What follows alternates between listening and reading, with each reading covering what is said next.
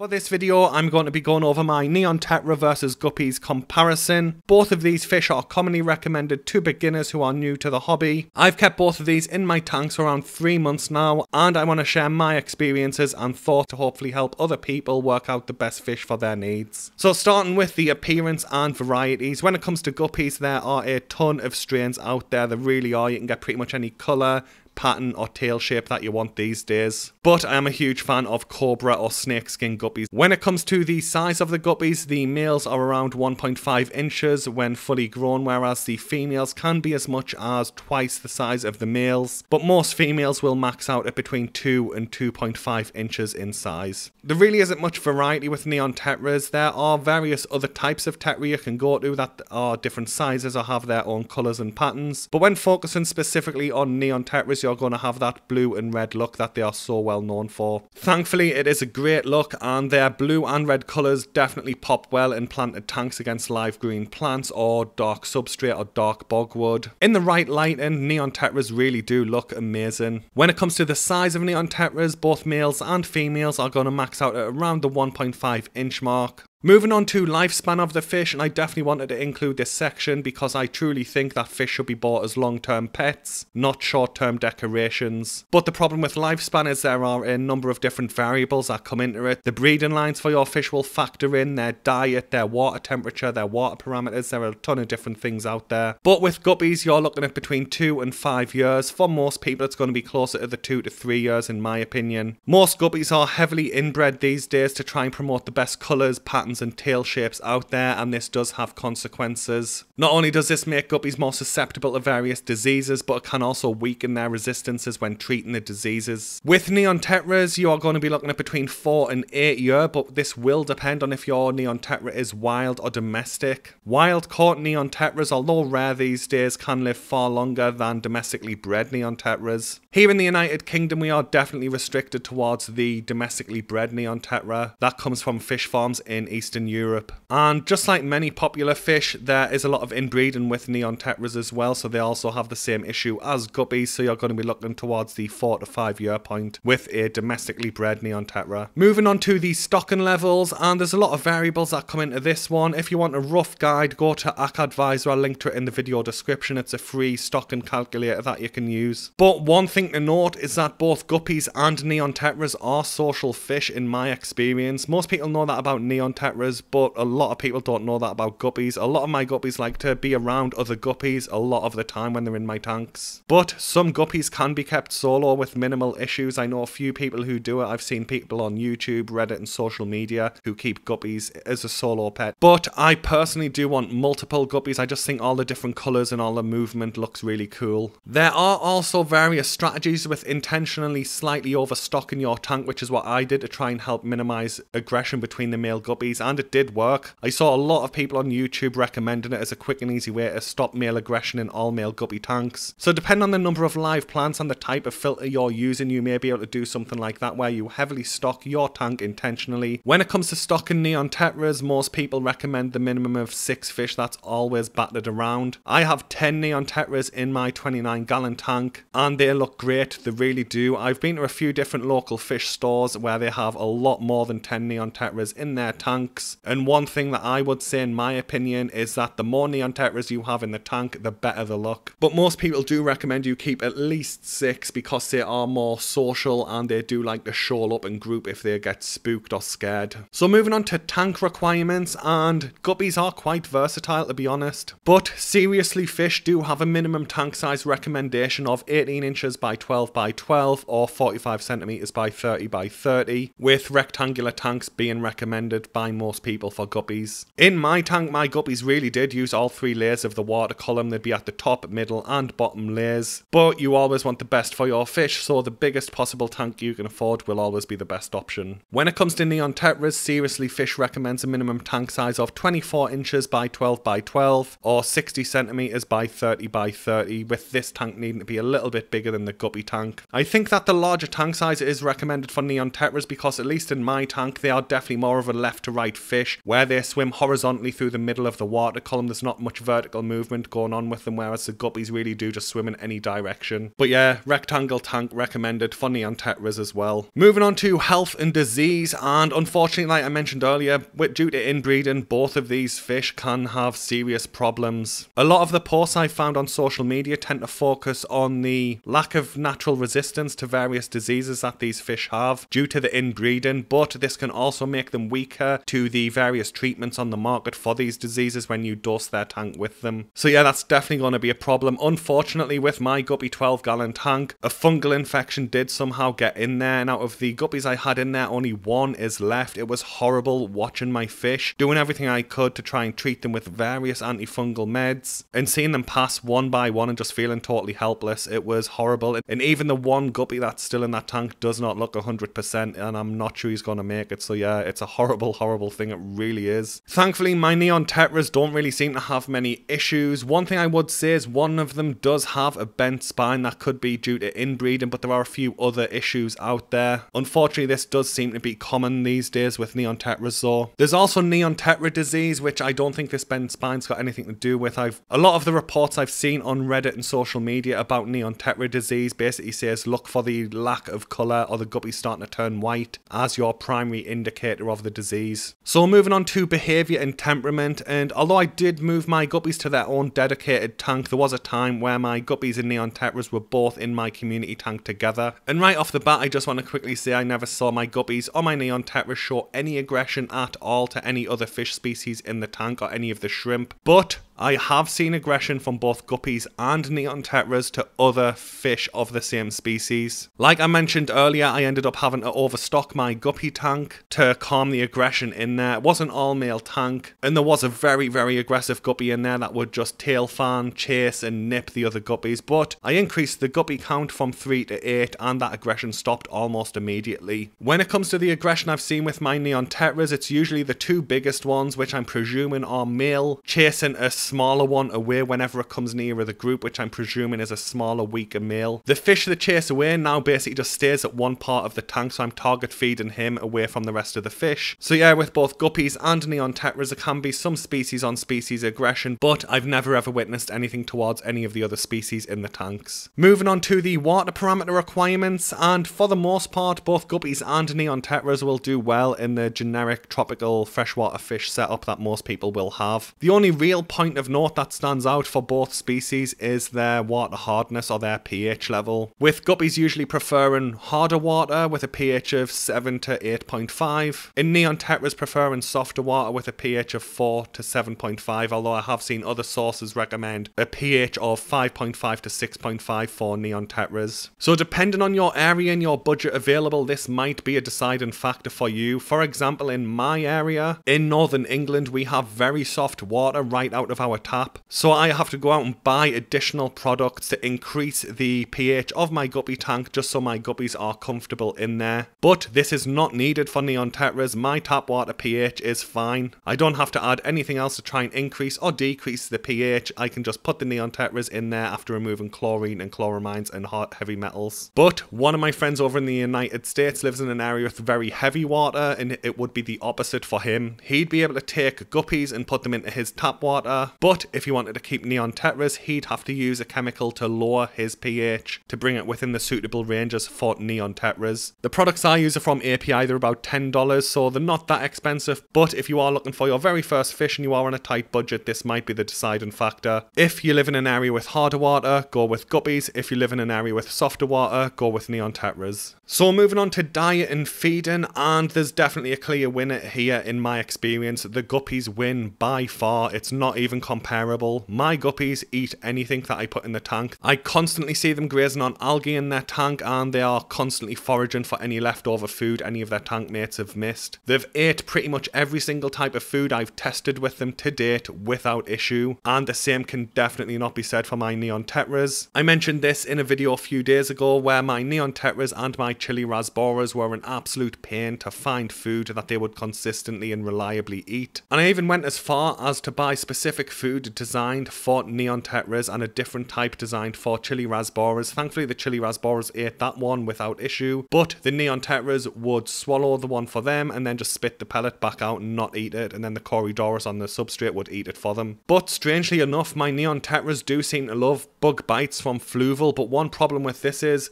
a lot of people say Neon Tetras only feed from the middle of the water column. In my experience, that's not being correct. I've seen my guppies consistently eat from the bottom of the tank, but this might just be due to hunger because the fish don't go to the surface of the tank to feed on the bug bites while they're up there. Then they float through the water column quite quickly once they've taken on enough water, so they follow them to the substrate and feed there. But my Neon Tetras really have been a pain to get to consistently eat. So again, if you don't have the budget to go out and buy different types of fish food to try with your fish, I'd recommend you go guppies. They are so easy to feed, they really are. So moving on to breeding these fish, and like I said earlier, I've never kept female guppies. I've never tried to breed either of these species, so I will be just briefly touching on this. But one thing I would say is I've lost count of the number of people who say guppies are one of the best beginner friendly fish if you want to do a breeding tank. So purely on their recommendation, I'd say go guppies if you are looking to breed your fish. So moving on to cost and availability, and every single fish store I've been in has had guppies and Neon Tetras in there, so availability, you should not have any issues. Both of these are definitely very popular fish, and I'd guess that both are in the top 5 of tropical freshwater fish. And this is prices in the UK right now. This will change in the future, and in your local area it might be different. So at the time of recording in the UK, guppies are more expensive than Neon Tetras. You can usually get a guppy for £3.49 in the shops. This is Pets at Home, which is the British version of PetSmart. But the thing with guppies is, on eBay I can actually pay £3.30 for a very high grade strain guppy, which is cheaper than a generic guppy in Pets at Home. So Neon Tetras do definitely seem to be cheaper. They are around £2 in Pets at Home, but I have seen them on eBay for as low as £1, provided you take a certain number. I got my 10 Neon Tetras for £10, but I did have to take 10. So finishing the video with some recommendations, but realistically it's going to depend on your budget and circumstances and preferences, and most people will already know what they want at this point of the video. But I love both fish, but for most people I would recommend the guppy in all honesty. Yeah, the guppy is more expensive, at least here, to buy directly from the pet shop, but keep in mind you can put 2 or 3 guppies in a tank and they'll be fine, whereas most people recommend a minimum of 6 Neon Tetras. Personally I went for 10, a lot of people recommend that as well. So just going with the 10 Neon Tetras pumps your cost up over going with 2 or 3 guppies. Like I mentioned earlier, I really don't know how much money I spent on food for my Neon Tetras that they just didn't eat. My Corydoras are very happy about that, they eat anything, but my wallet definitely isn't happy about that. Whereas my guppies will eat anything. Like I said, they've ate all the foods that I put in there. I often see them picking at bits of algae in their tank. Colour selection is also definitely on the guppy side. With Neon Tetras you're going to be stuck with the red and blue, but I do love both fish. Like I mentioned earlier, I currently have a 12-gallon guppy tank. I definitely want to build a far bigger guppy tank, but I still love my Neon Tetras, especially in my community tank. But in the future I am playing with the idea of a dedicated Tetra tank with a couple of different types of Tetra, or just have an absolute ton of Neon Tetras in there. But yeah, if any of my friends or family came up to me today and said what should I go with, guppy or Neon Tetra, I'd go with guppy.